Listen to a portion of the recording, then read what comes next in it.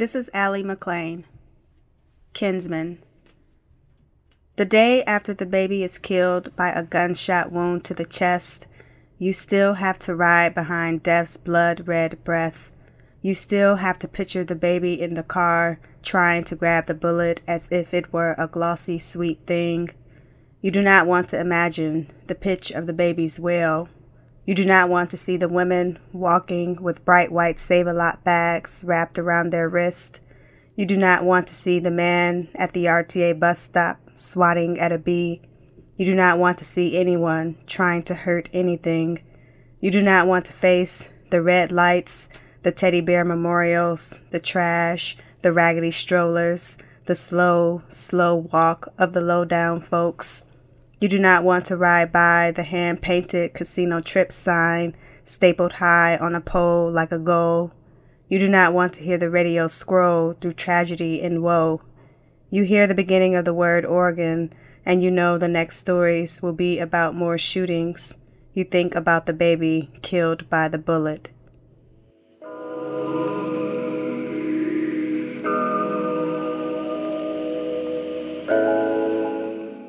You would have loved my mother.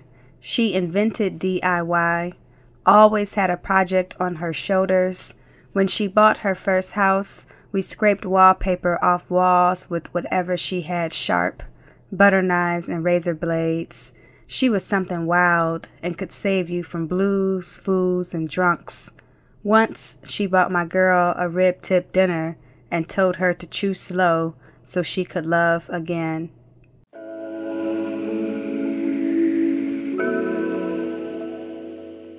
Fold.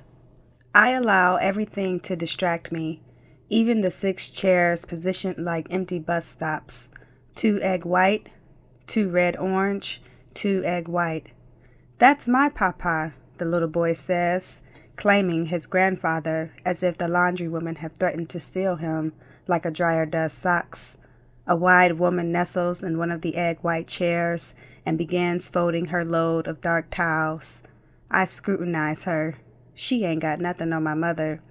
My mother folded towels like they had somewhere special to be. I have yet to master her, but somehow, without lesson, I've learned to bend and fold.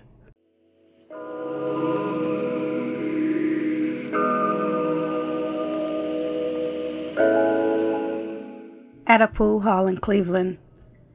The tar blooder has arrived. 9-ball it is.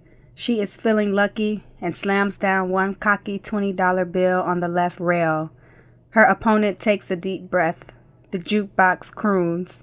The lookers are Newport cool. The tar blooder could care less about the 20, the rail, the breath, the croon. She hardly notices the gin and smoking men trying to memorize her game. One is wearing a herringbone beret. One looks from behind aviator glasses, and another in a black leather jacket. On the break, the plastic balls split, the Newports drop, ash falls, the 20 shivers, the rails dance to the croon. That's a bad girl.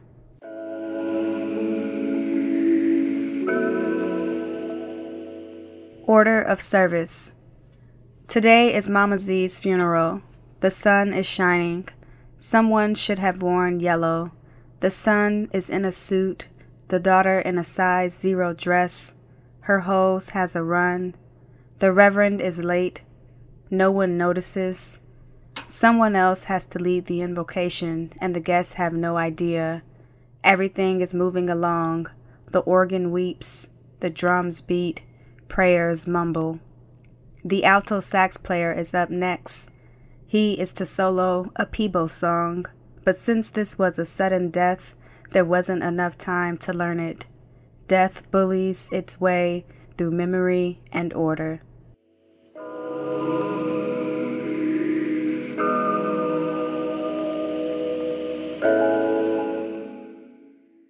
Black Anthropologist.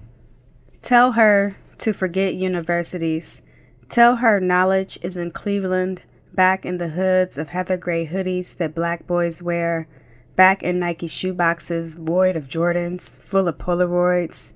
Tell her to study the faces, the swoosh in the eyes, and find meaning, do the work, document, say, remember, open memory, open Cleveland, where there is study and street intel hangs at marathon gas pumps.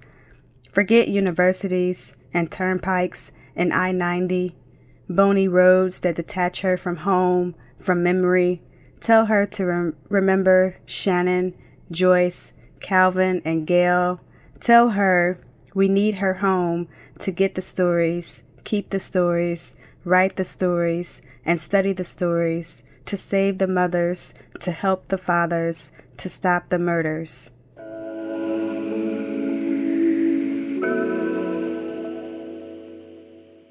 The Daily Walk. The couple walks Kinsman every morning. The sun is often bright and the birds are always bored on thin black wires. The husband brings his camera and tries to capture every moving thing. The pit bull tied to a pole, the children running off the RTA, the man sweeping steps. "That's my shot," the husband says, hoping to capture the children. The wife asks, "Did you get it?" "No," he replies. They continue on. The street is filled with glass. The wife counts the empty bottles of liquor. 16, she shouts. Someone needs to clean this street up. The husband is still set on capturing something exciting. He sees a young boy riding his bike.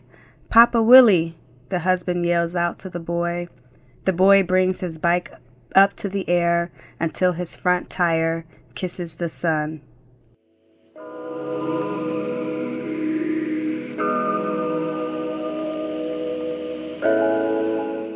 After school. A fancy white woman wearing pearls and a cardigan talks solutions to gun violence. She does not have an answer, only offers hope in a worksheet. She tells the after-school girls to picture their ideal community. "Draw what it looks like," she says. One girl, let's call her Mimi, wants golden and chocolate streets. Mimi is a dreamer, so she draws big, fat $100 bills and labels them as grass. Two citizens are pictured riding unicycles with red safety flags that read, "Free food for all." When Mimi is done, the woman stares and says, "That's wishful thinking."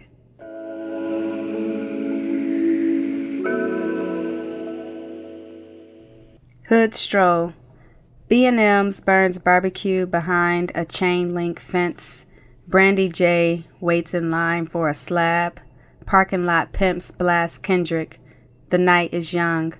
My hood is reckless and I am alive. Brothers ride four-wheelers without helmets. A pothole swallows me, then spits me out. The city is a slow blink. The city is a funky stare where citizens need guns. Brothers die all over this place. Yellow police tape is a sign of time. This time 11 women. This time a baby. This time a friend. This time a mother. And ain't no meeting at a coffee shop to discuss death. Ain't no bike rack to lock a tire to. My hood is fat and empty and got wild hair. Ashy babies are the gold.